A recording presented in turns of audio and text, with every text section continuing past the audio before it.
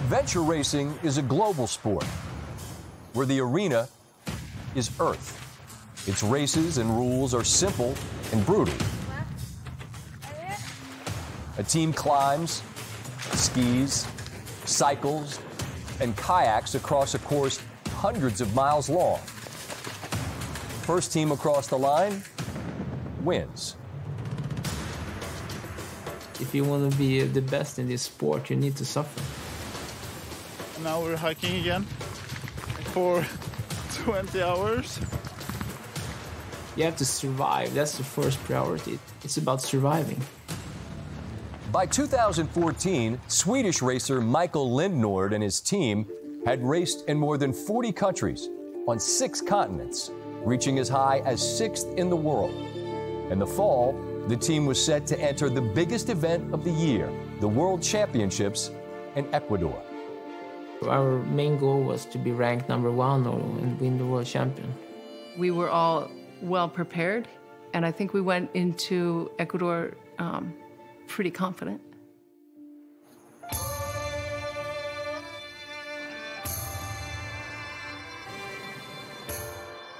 "435 miles, reaching 15,000 feet, spanning 13 different climate zones, and winding through Amazon jungle. One of the toughest courses in the world."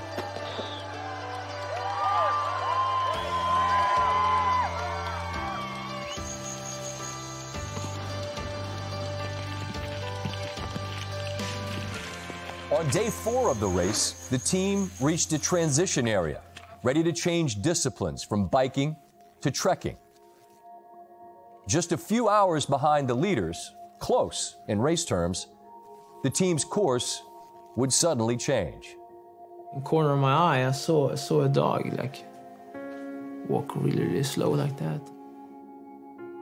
His fur was kind of mangy, had some flies buzzing around his eyes. He had a really big sore on the top of his back.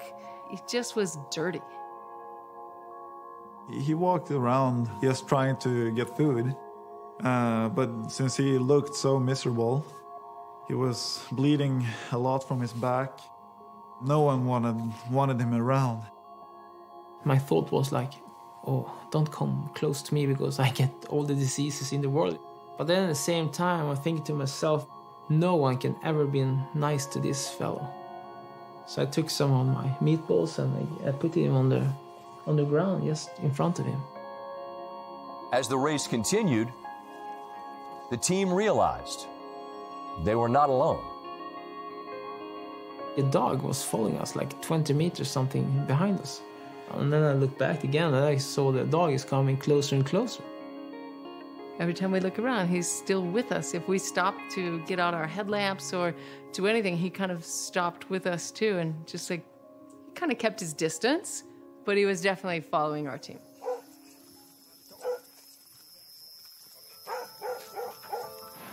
Through dense jungle, deep muck, and steep grade, the dog kept pace. He went through the hardest part of the race with us. He was sometimes stuck, all 4 feet, just stuck in the mud. You wanted to pick him out, but he just took care of himself. Just because of him, it was a little easier because I could focus on something else. I could focus on this little dog fighting as hard as I did. The dog had wounds and will. What he didn't have was a name. Michael, he was walking around there and he was trying a lot of different names. And then he was just what about King Arthur? Even if he was wounded and really damaged, he still had this aura around him. So I think he deserved the name Arthur, like a king.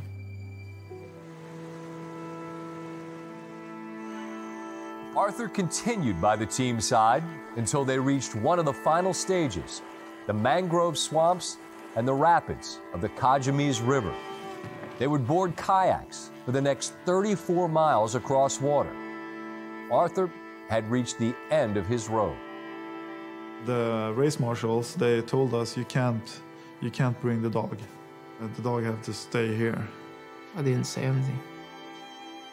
because I understand that, of course, we can't do a 14-hour paddling with a dog. I understand the difficulties with it. And then we pushed away. I was looking at him and started to paddle. And then I heard like, "Poof." Yeah, Arthur had jumped into the water.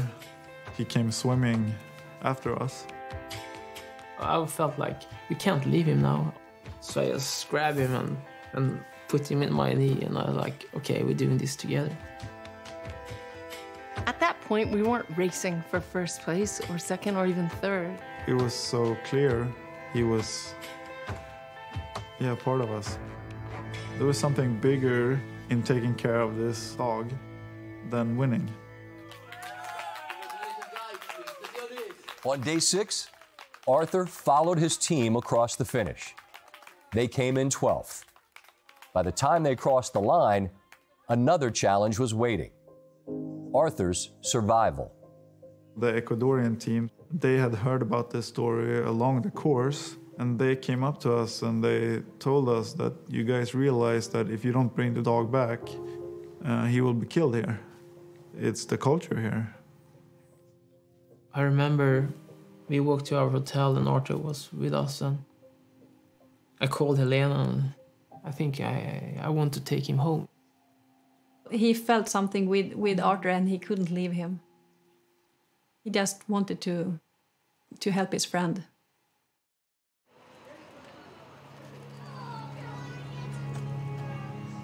Arthur would continue his journey, 6,450 miles more to Sweden, where he would get the medical care that he needed. And by the spring of 2015, after 4 months in quarantine, the dog, who almost never made it out of the jungle, had finally found a home and a family. He's so clever. He's so smart. Arthur, he has a heart. You know, he's a part of family.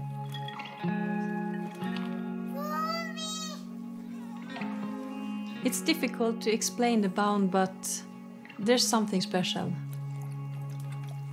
These things happen maybe once in a lifetime, if you're lucky. It's the single best thing I've ever done.